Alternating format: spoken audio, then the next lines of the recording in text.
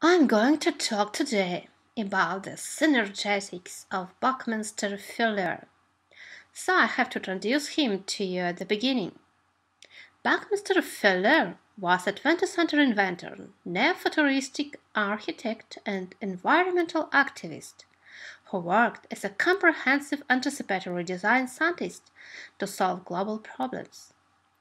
He became highly popular in America and worldwide after several successful projects, including modeling economic three-wheeled to maximum car in 1933 and construction of geodesic dome in 1950.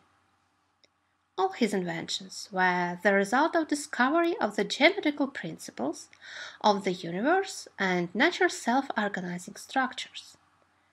At the base of the stability and efficiency of the world, according to Fuller, there is a tetrahedron. Why? Let's explore this.